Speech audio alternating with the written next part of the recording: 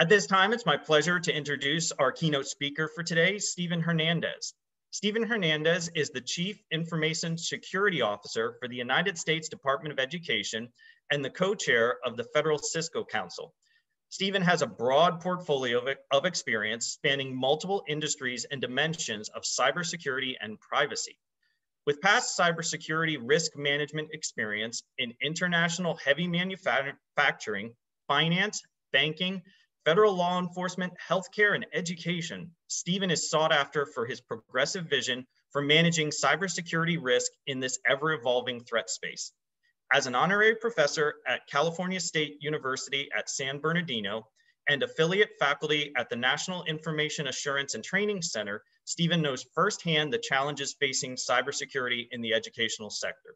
He is the winner of the Fed 100, Fed 50, ISC2 President's Award, and the ACT IAC Government Contributor of the Year Awards. So ladies and gentlemen, please welcome Stephen Hernandez.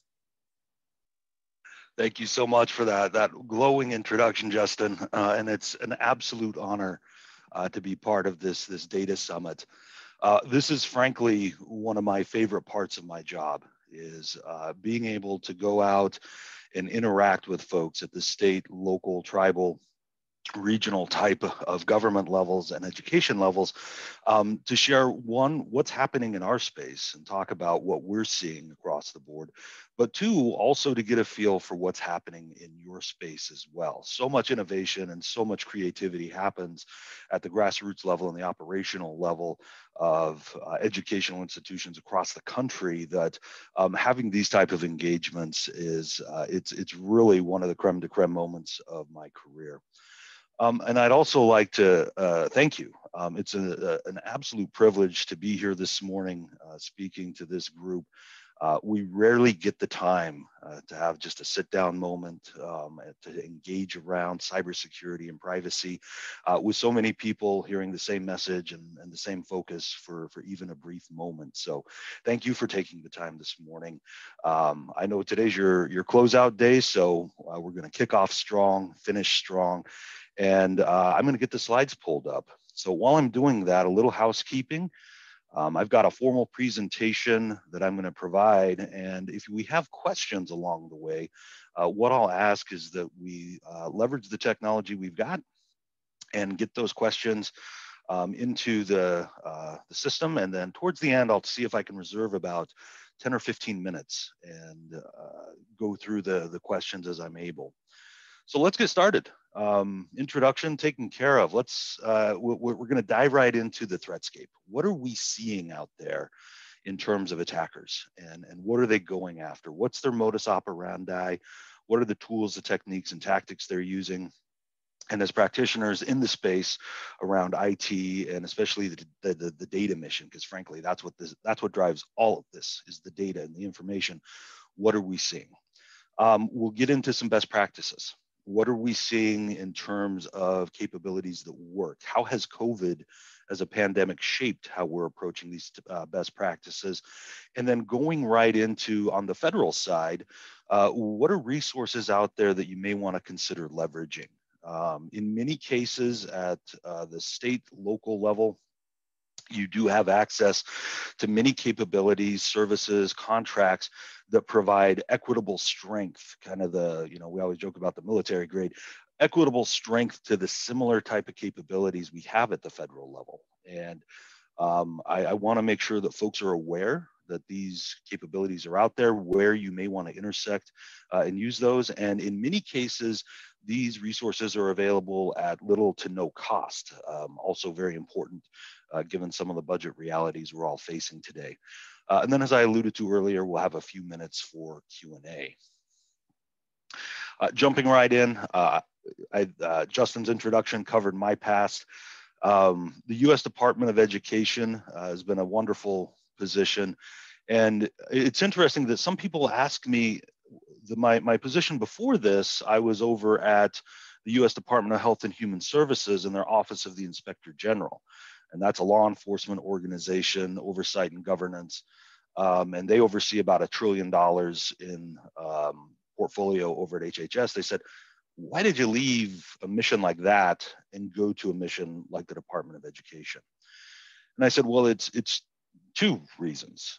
One, most people know the Department of Education for one of its primary missions, which is talking about educational opportunity and making sure that regardless of what zip code you're born into, what your financial situation may be at a given time, what your mental health, physical health situation may be, that you have an opportunity to get an education should you so desire. And that in and of itself is an incredibly powerful mission statement because, as we all know, education is one of those things. It's an indelible improvement on one's life that, frankly, once you've got it, nobody can take it away. The second part of the department, though, which some folks don't always put the dots together, when they do, they have that big aha moment, is we're a bank and we've got about a $1.6 trillion accounts receivable. And to put that into context, that is our federal student loan portfolio. And if we were compared across the globe based on accounts receivable as a bank, we'd easily be in the top 10, most days within the top 5, depending on how markets fluctuate. In the United States, easily within the top 3. And so we have a tremendous mission to not only protect that educational opportunity mission space, but also manage the finances that go around education. We also broker between about another $800 billion and $1 trillion in grants and other funding. We have lots of grants and funding that are coming out as part of many of the COVID relief bills, for example. So when we talk about, the size and the complexity of the mission, the U.S. Department of Education is unparalleled in many ways when we factor in all of its mission space. And that's why I'm here. I'm here to protect that mission space. And engagements like this are incredibly wonderful because they allow me to get out and talk about how we view the world, how we're doing the work we're doing, and hopefully get some engagement, some back and forth in the Q&A about what you're seeing as well. So let's dive right in and talk a little about the current operational situation we're in. COVID obviously has turned things upside down and inside out in many ways, especially in the educational space. You'll see that something that we've been doing is really focusing on awareness. The threat actors are moving incredibly fast in this space. We'll talk a little bit about what that looks like. And this is an example of one of the notices that we sent out in our own organization and kind of setting the tone early. This was almost a year ago that we sent out this alert, talking about what we were seeing in the threat space. If you're not doing something like this today within your program, within your group, start thinking about it. There's that old adage, if you tell somebody something 8 times, typically there's a pretty good retention, especially around the 7th or the 8th time. We take that to heart. We send out reminders from an awareness campaign perspective, sometimes weekly if threat activity is really high, sometimes monthly, and if things are in a lull, even sometimes quarterly. But we always make sure that it's relevant. And we're not afraid to shy away from pointing out we're seeing threat actors target specific platforms and what we call watering hole attacks. We'll talk a little bit about more what that looks like going into the future. But something that's been interesting about our threat actors is how they've evolved. So in the beginning of COVID, it was fascinating because writ large across the federal space, and across the education sector, we actually saw a small decrease in the threat actor activity. They actually lessened up on the attacks. And through some anecdotal evidence and some research we did at the department, we discovered that it was really 2 things. One, they had many of the same challenges we did. How do they retool and realign their campaigns, because that's what they call them. It's like a business model. We have a malware campaign and advertising campaign. They use very similar terminology to what we see in well-run businesses. How do we evolve our campaigns to fully maximize our exploitation profitability going forward in this new teleworking and remote environment? And so they took a strategic pause, and that did dampen down some of the attacks. And also they recognized that, especially on the ransomware front and some of these other fronts, that folks just didn't have the money to pay ransoms at that time. Everyone was adjusting their budgets. Taxes and revenue were all askew because of businesses being shut down due to COVID, and operational needs shifting from, today I was buying X, but now I needed to buy personal protective equipment or whatever the case may be. And so between the two, the financial driver and the realignment driver, they took a brief pause. That didn't last very long. That lasted all of a few months. And then they figured out their new method. They figured out that most organizations have gotten their finances sorted and kind of realigned with COVID, and they dove right back in. And in fact, today we have seen, I would say, a 500% increase in the amount of attacker activity globally, just across the board. I think these folks are also bored sitting at home, socially isolating, and so they've gotten very creative. And all you need to do is look in the news to see that what we charitably call the researchers, folks who find the vulnerabilities in systems, they have been working overtime. When you look at Microsoft Patch Tuesday, et cetera, just heap after heap of new vulnerabilities, many of them critical. And so very important that we're monitoring not only the threat environment, but also making sure on the other side, we're keeping up to date on patches in our systems. So let's talk a little bit more about some of the behavior we've seen from threat actors through COVID and how that's shifted. So this is an alert 20-099A because we're government, and of course we have to make everything fairly convoluted and weird with jargon and acronyms. But this was a really cool alert. This came out early into the COVID pandemic, and it was actually a joint alert from the Department of Homeland Security, Cybersecurity and Infrastructure Security Agency, and the United Kingdom's National Cybersecurity Center. And basically, this was one of the first joint products that came out that formally recognized a lot of this threat activity that was happening, but also recognized that COVID was a main driver for the messaging around the attacks, especially spear phishing and whaling, and just phishing in general. And this has evolved over time as well. And what we've seen is that the Advanced Persistent Threat Groups, that's APT, basically, typically these are well-resourced nation-state type of attackers. And then we have our standard cyber criminals as well, which frankly, they're becoming well-resourced as well. What we're seeing is that, one, we have phishing, always have phishing. That's still the primary attack vector that we need to make sure we're protecting against.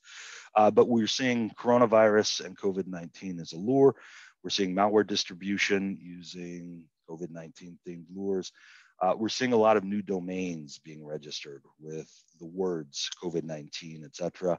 And then lots of attack against infrastructure that was stood up out of haste. And so many of us responded as quickly and as rationally as we could to the environment, standing up services, lots of cloud deployment. And unfortunately, what happened is not all of us had the time to go back and make sure we stood it up securely. And our attackers know this, and they are taking full advantage of it. And the Exchange vulnerability that was just in the news a while back, folks had on average of 2 to 3 days to get those systems patched. And if they didn't, at this point in time, if it's public facing, you can just assume compromise. If it's internal, you're probably got a 30% chance you're compromised as well. So if you're looking at that situation and you say, yeah, we did stand up a lot of stuff. If you haven't gone back and checked it lately, probably a good time to do so. And the social engineering aspect of some of these attacks has evolved greatly over this time period as well. For example, one of the things that we've noticed is traditionally we would see email as the primary carrier for a malicious link, a malicious attachment, etc. But we've also seen fake applications that have been developed. Hey, we're from the city of Washington, D.C. This is our COVID tracking app. Why don't you download and install it? And particularly for Android, they'd say, oh, it's not on the App Store. You need to sideload it from this vendor over here. And then, of course, it basically downloads a complete rootkit onto the phone, and they're now in the middle of all your communications, including your passwords and usernames. COVID lock was the big one for that. And then we have other file standard email malware that continues to play out. Now, they're really pushing this idea of authenticity and, frankly, authority. And so they're leveraging organizations like the World Health Organization, putting doctor in front of the titles, because most people don't know, who these people are, but it sounds important. And so as part of our training, we need to make sure that folks aren't instinctively reacting to appeals to authority. Just because an email says it's from a doctor and it's from the WHO, it's okay to take a moment, pause, and think about, wait a minute, why am I receiving this? And I am actually going to check this out and actually maybe do some out-of-band communication. And what's interesting is how the lures evolved. So it started with a lot of financial lures. COVID-19, and basically we looked at payday protection type scams. We looked at a lot of scams or a lot of malicious emails that focused on personal protective equipment, PPE. Because especially in the beginning of the pandemic, that's what everyone was very concerned about. How can I make sure I'm protecting my staff, my employees, my loved ones? How can I make sure that I have the right protective equipment available? And so the attackers were like, great, that's what they want, that's what we'll do. We then saw that evolve over to more so what we see today, which is all around the vaccine.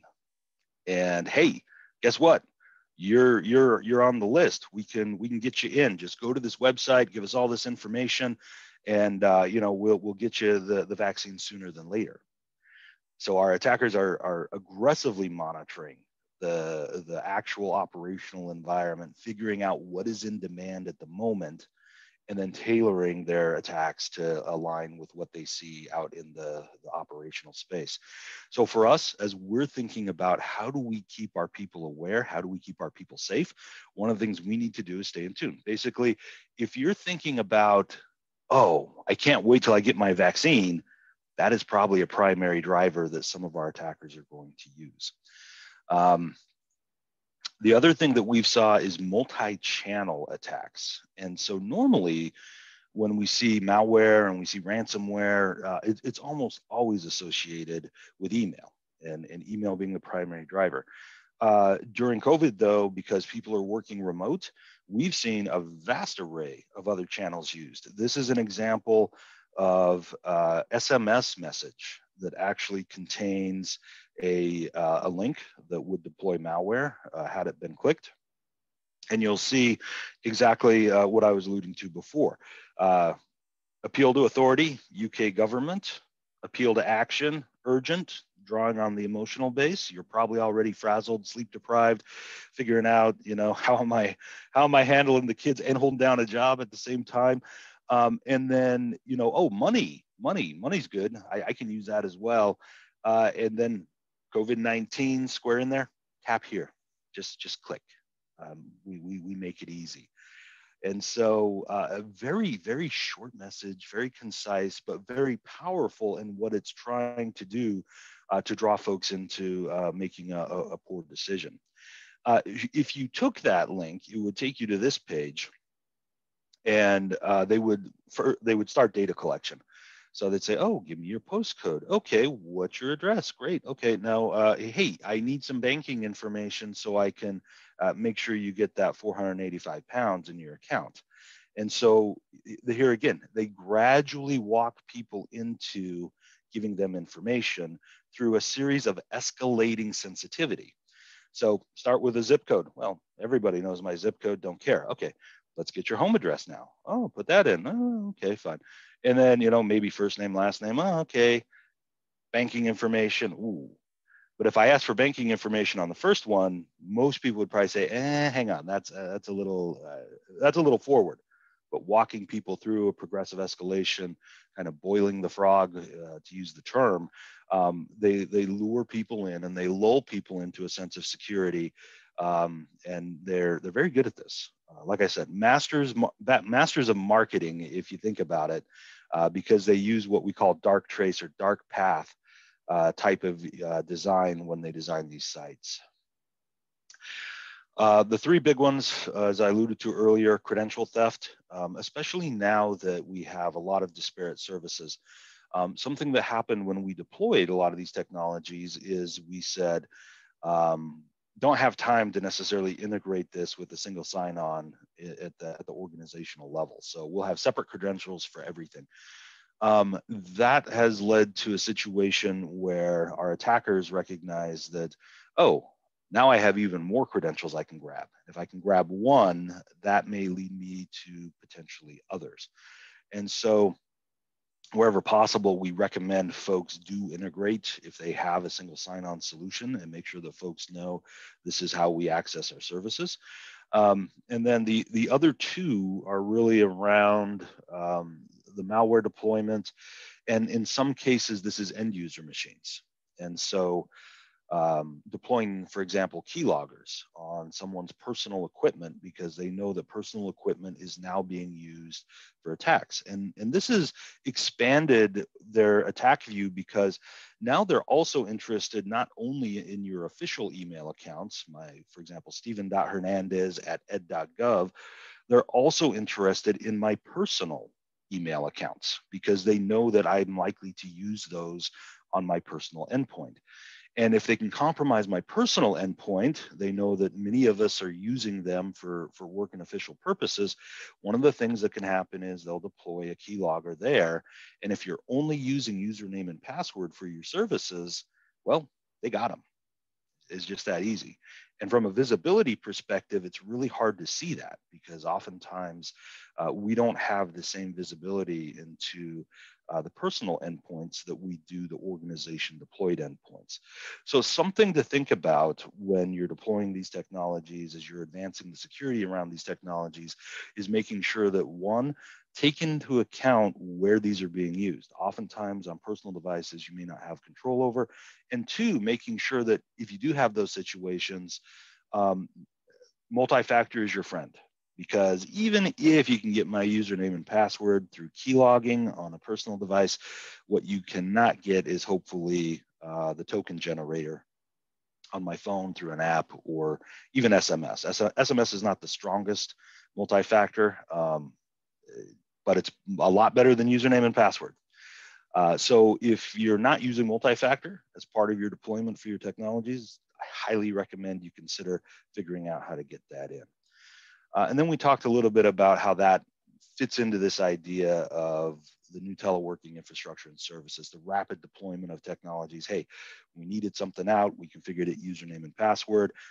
Now's the time we need to go back and figure out, okay, how do we take that to the next step and enable the multi-factor authentication as well?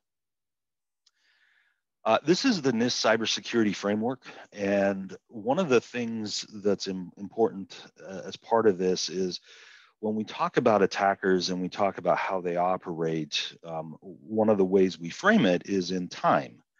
And the way that the cybersecurity framework looks at an attack is they say, well, you have detect right in the middle. And that's when the bad thing happens. That's when you detect the bad thing happening. And we always, in very informal terms, we call that the boom. And then anything left of the boom in the identify and protect are things that if we do these things right, we should be able to make that boom smaller. And hopefully we can push that boom further to the right in terms of the timetable, or maybe even get rid of it completely. And so we have things like governance processes, we have risk assessments, we talk about data security, encryption, protection, all the good things that we can put in place to try to either stop the boom, make the boom smaller, or delay it out further. We have detect, which is our ability to actually understand when we've had a breach or had a compromise. And then we have the recovery and the respond activities that happen afterwards. Oh, there's the boom. Respond. How well can we respond? Incident response and mitigate, get things back to normal. And then how do we recover? How do we get systems back to good? This is important when we think about our systems because this is often a resource discussion. Where do we need to put the resources?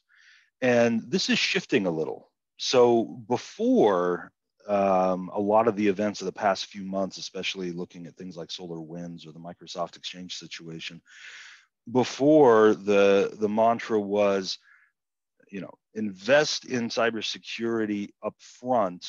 And if you do enough of that, you're going to have less need for everything that comes after it.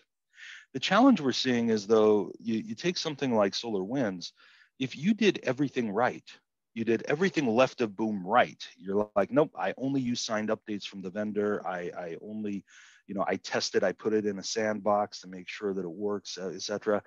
Even if you did all of that right, you still got compromised. You still had the malware load in because the adversary was that sophisticated and that advanced. That adversary, by the way, by some counts, has up to 5,000 developers working on malware. It's just incredible what folks are throwing at us. So what does that mean for us in reality, though? What that means is that not only do we need to maintain those strong practices, because while these are insular events, if we're not practicing good cyber hygiene, it's just game over out of the gate. It's just very simple to move forward. But what it does mean is that we need the ability to detect when things are abnormal. For example, if I have a SolarWinds server and I'm using it to monitor internal assets in my data center or in my cloud, and all of a sudden that server starts beaconing out to the internet, one, do I have the ability to detect it? Two, do I have the ability to know that that's a problem? And then three, do I have the ability to actually do something about it quickly? And if you're not at a point where you can say, yes, yes, yes, that's something you need to start thinking about from an overarching governance perspective. And as we get a little further in this presentation, I'll talk about some of the technologies that are out there, both from the Department of Homeland Security and through folks like MSISAC that can help in this space. And the watering hole attack reigns supreme when we see the phishing and a lot of the attacks coming our way right now. For those who are not familiar with the phrase, it's exactly what it sounds like. And this picture sums it up nicely, right? The attacker in this case, our lion across the way there, knows that at some point, all the animals need water. And so I'm going to come and I'm going to basically set up shop here and wait for my dinner to come to me. Our attackers are no different. They know that we're heavily reliant on a lot of telecommunication services, a lot of video conferencing services, a lot of file sharing, data sharing technologies at this time. And so what it means is that they will profile your organization. They will try to understand what technologies you have in play, and then they will attempt to mimic those technologies as part of their attacks. And so knowing what tools you use and having a good profile and understanding of those tools can also help you customize your awareness campaigns, and also make sure that you're monitoring. In some cases, you can monitor, for example, the DNS entries that are out on the open web if you're pretty sophisticated, and say, hey, was there a Data Summit domain registered that we didn't put out there? That's very odd. And you can start to work that back into your own intelligence analysis. Let's talk about teleconferencing. So as an overarching guidance, especially in my own organization, and as we look across the federal government, some of the best practices for teleconferencing. One, if you're an organizer, and kudos to the folks who set up this conference. I just want to give a shout out because I saw all of these being practiced. So great work. One, especially if you're doing sensitive information, require a password for entry and use the lobby feature. If you can't identify people, don't let them in.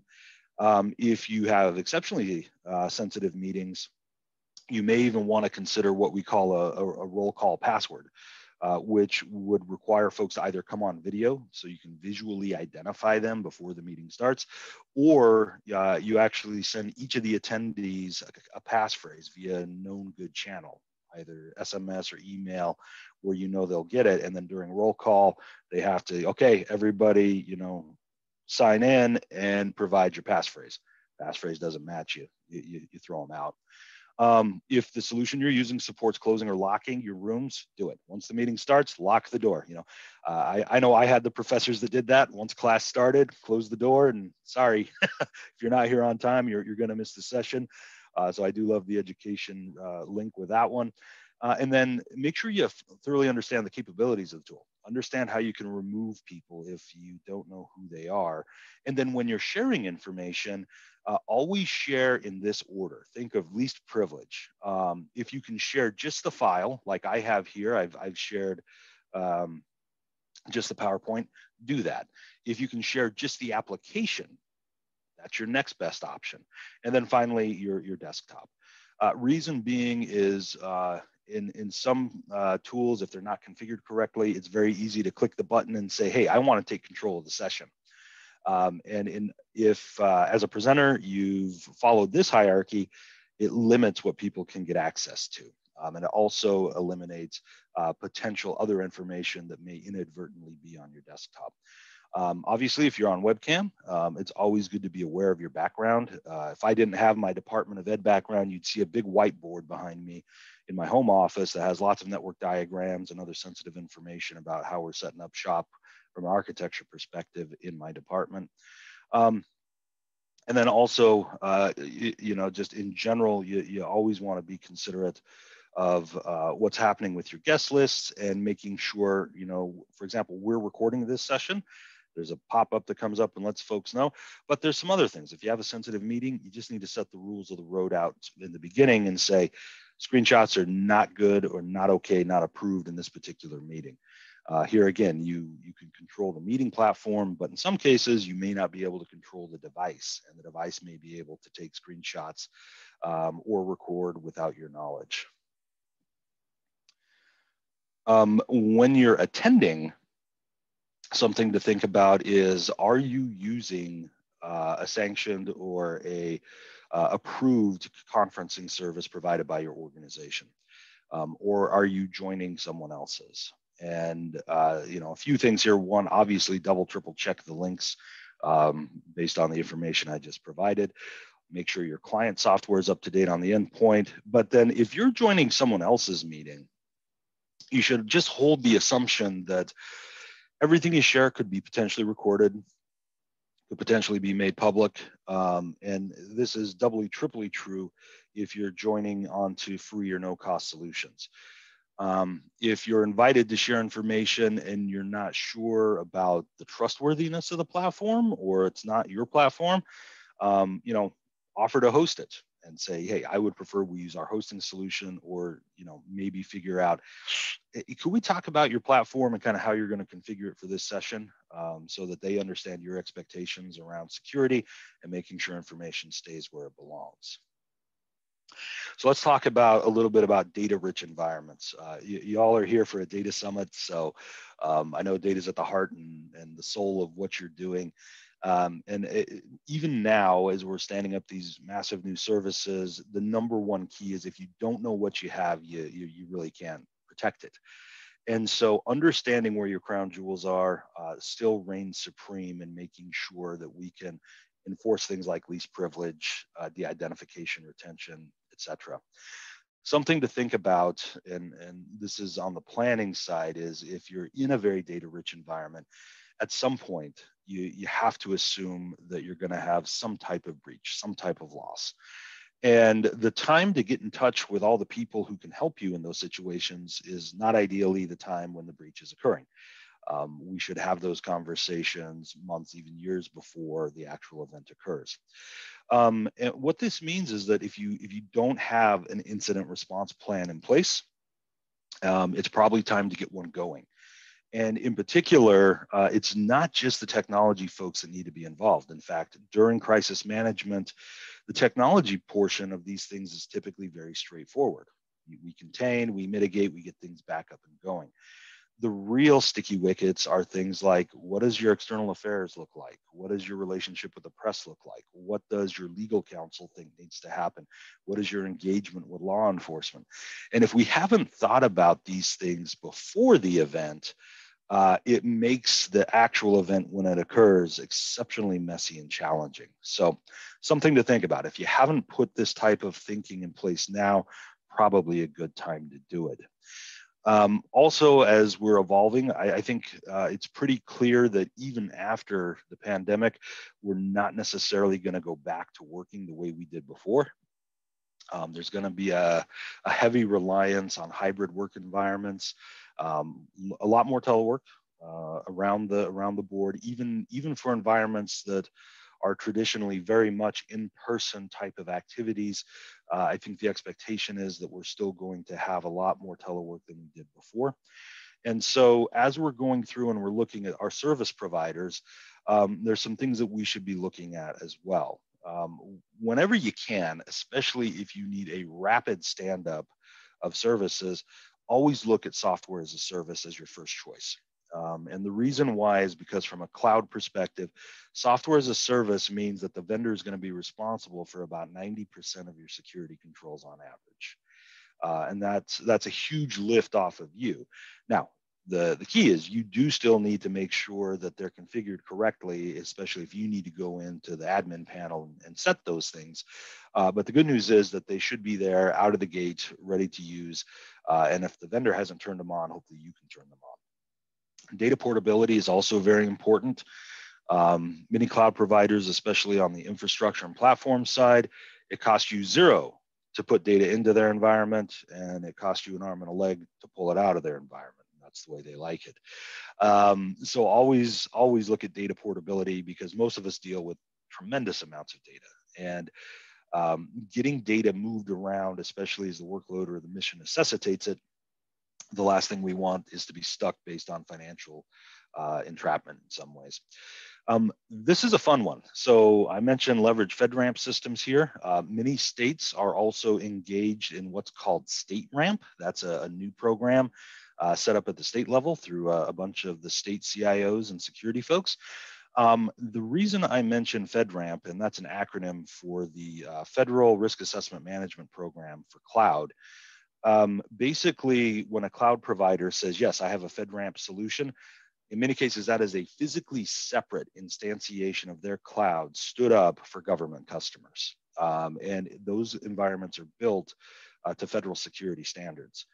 And in many cases, as a state, local, tribal, regional type of organization, you can consume and you can get in that environment versus the commercial environment. There's trade-offs. While the government side typically has a little more stringent standards and requirements around security, the rate of innovation is also a little slower, because as new technologies come out, you need to have more testing and more security testing for the government side of the equation. But if you're interested in that, talk to your provider. If you're interested in a service, say, hey, do you have a FedRAMP version of what you're offering, and what does that look like? Because if you can get that version, you can get a lot of security out of the gate that meets federal requirements. And the great news is it's already built. And there are some other great tools out there. If for whatever reason the service you're looking at doesn't necessarily meet FedRAMP, another great question is, do you meet like the EDUCAUSE Higher Education Cloud Assessment Tool? Another great tool. Lots of cloud vendors have voluntarily assessed themselves against this. And it's really focused on more of an educational perspective and use case versus other industries. Some other resources I want you to be aware of is, of course, at the department, our two main drivers and intersections with a lot of the work at the state level is it's at the privacy level, FERPA. And we've got a great FERPA and privacy page, the PTAC there, the second link. We also have the student privacy page at ed.gov. Lots of helpful tips about how do we make sure that we're protecting the data about our students and making sure that it's only being shared with those with authorization to do so. Our friends at the FBI, they're an incredibly helpful resource, especially when an incident happens. And something I always advise folks is, one, if you see evidence of what appears to be an APT, advanced persistent threat, or potentially some really advanced criminal activity or cyber attack, go ahead and report it. the ic3.gov. It's a great place that you can submit that type of information, and they will coordinate and correlate and figure out what's going on. If you don't know, and if you haven't contacted your local FBI field office, this is one of those things where planning early pays off later. The FBI has field offices across the nation, and especially when we have cyber attacks, they're often interested because they're often coordinated across the country. And then last, the FBI has InfraGard, which is a group that is focused on threat information sharing. Most state, local, and regional folks are potentially eligible to join InfraGard. And it's a great source to, one, figure out who's in your local field offices and who those players are, but two, also to get up-to-date threat information. What is the FBI seeing, in some cases regionally or locally, that we might be of interest? And of note, if the FBI does get involved in an investigation that you have, their primary focus is on prosecution and bringing folks to justice who do these type of activities. And they've done a great job. Even when folks are overseas, they will prosecute them and basically make it so that if they ever want to set foot in a first world nation, they'll be arrested and extradited to us. So it's very effective, and they need our help. They need the case materials so that they can move forward. Where the FBI doesn't necessarily guarantee help, and I'll just be very transparent about this, is on like the incident response side of things and kind of the cleanup of things. That's not really where they work. They often have information that's helpful in that space, but they're more interested in bringing folks to justice who are attacking our nation and our educational sector. If for whatever reason you have a particular attack and it's related to financial, so somebody's trying to defraud your organization, you see some money moving through and it's not kosher, it's not good. The Secret Service can also be involved in those areas, and another group where it's just good to know who the folks are in your regional office, especially if you're at the operational level of your organization for cybersecurity. Oh, okay, heard something, but I think we got it. 15 minutes to go. Got it. I got about 5 more minutes of material and we'll get to Q&A. Appreciate the time check. A few other items. We've got the Department of Justice best practices. So here again, setting up yourself for success in the event that you do have a cyber incident. This is an excellent resource. The NSA Top 10 Cybersecurity Mitigation Strategies. I get this a lot. Stephen, we're a small shop. We can't do it all. What should we focus on? The NSA's Top 10 is a fantastic place to look and say, if you can only work on one thing, start with the top 10, start with number 1 and see how far you can take it. I mentioned the FedRAMP program. They have a lot of really good free training around cloud security. That link is there. And then I mentioned that DHS, the Cybersecurity Infrastructure and Security Agency, they offer a lot of no-cost services to state, local, tribal, regional partners, including vulnerability scanning. So if you have publicly facing assets, they will scan it and provide you reports. And they will tell you, if I were an attacker looking at your organization, this is what I would see. And these are the vulnerabilities we see that you may want to take care of. They will also do a phishing campaign for you. And they will measure your organization's ability to identify and appropriately respond to phishing attacks. Moving on to the MSISAC, which is the Multi-State Information Sharing and Analysis Center. I mentioned that you can get services that are on par with what we use in the federal government. And what you'll see here is that through MSISAC, there's plenty of free for all resources. And I won't go through all of them, but lots of secure configuration guidelines, lots of different security controls, a little bit of an assessment tool down there, and even a risk assessment method if you're thinking about how do I approach it in my environment. But the big ones I want to point out is remember that detect conversation. Well, how can I do that? You'll see that over here, you have this Albert, network monitoring. We have in the federal government what we call Einstein. So, cute play on words, but it's effectively saying that we're going to monitor traffic coming in and out of your organization. And when we detect anomalous behavior, we're going to alert you. That one does have a small fee associated with it. There's some network engineering that has to take place, but really good capabilities there, especially combined with the MS-ISAC membership. And that gets you that 24/7 kind of SOC capability that goes arm in arm with Albert. So all wonderful services that if you're not using right now, something you could consider if it's the right fit for you. It's great technology that's out there. With that, I am right at time. So feel free to reach out to me. Email by far the best way to get a hold of me.